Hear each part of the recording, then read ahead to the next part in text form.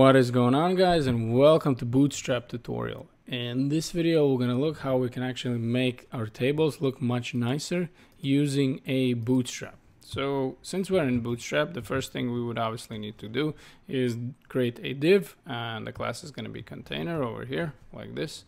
And after that I'm just going to create a heading over here. I'm going to say that this is going to be h1, and over here I'm just going to say that this is a table. And over here, I'm just going to create obviously a table over here, and I'm just going to create a table heading over here like this. And within that table head, I'm just going to create one row with three table headings. So th like this. And over here, I'm just going to say name, and I'm going to copy this a couple of more times. Name, and this is going to be, I don't know, a last name. Probably, and over here it's going to be job. So something very basic, but it's actually just so it gives us an idea how we can work with Bootstrap. So over here I have a table head, so I'm just going to create a little bit more room, and I'm going to create a table body over here like this. So now we have a table body, and I guess I'm just going to create 5 rows over here, but I'm right away telling you I'm going to be lazy. I'm just going to create table row, and over here it's going to be table data, and I'm going to say that it's John, and it's going to be, I don't know, well, let's just make it 4. It doesn't really matter. Well, no, because we have a heading with 3, so no. So we have John, and I'm just going to say Doe, and he's going to be, I don't know, plumber. So not John, I don't know, not Joe the plumber, John the plumber. He's going to be over here. So now I have table row, and I'm just going to copy this a couple of more times. Let's say, what do we have, 4? So I'm just going to copy this 5 times, right? So now I can see that we have our basic table. So let's start working with the Bootstrap. So the first thing that we would actually want to do is actually go to the table element over here, and we would need to add a class, and the class is going to be pretty simple table. And you can see right away how it actually added right away styling by default with the padding and everything. So this is going to be our basic looking Bootstrap table. Now we can actually add a couple more classes over here, and the first actually class is going to be table, and it's going to be striped. And you can see obviously with the first one, third one, and fifth one is being striped, so you get an idea how it would be striping it.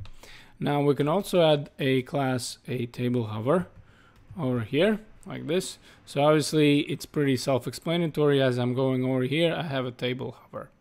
Now after that, what we want to do is actually add a class that would be table bordered over here again, and again it would be really self-explanatory. Now I basically have a borders over here, right?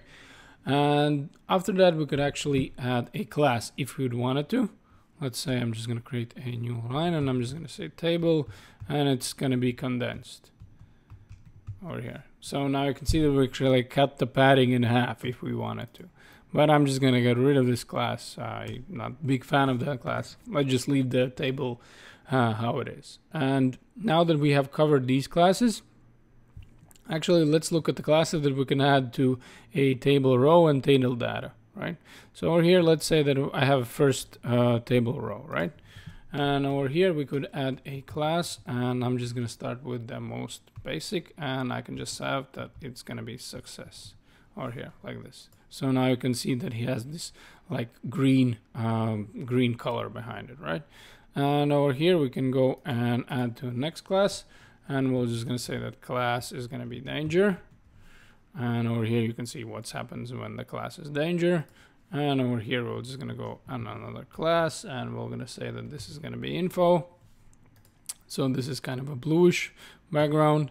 And just to show you that it actually works on table data, let's say over here to this Doe, and we're just going to say that this is going to be warning over here like this. And the last one that I would want to do is active, so I'm going to go all the way on the bottom. And I'm just going to say class, and this is going to be active over here like this. So this is, you can see that it has this grayish background.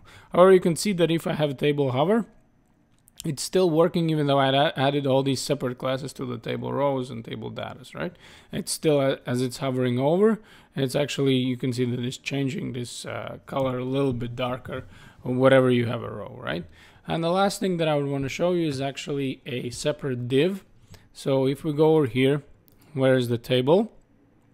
And we just create more space, and I over here create another div, and this class is going to be table responsive. Okay, respond, save over here like this. So this is the table.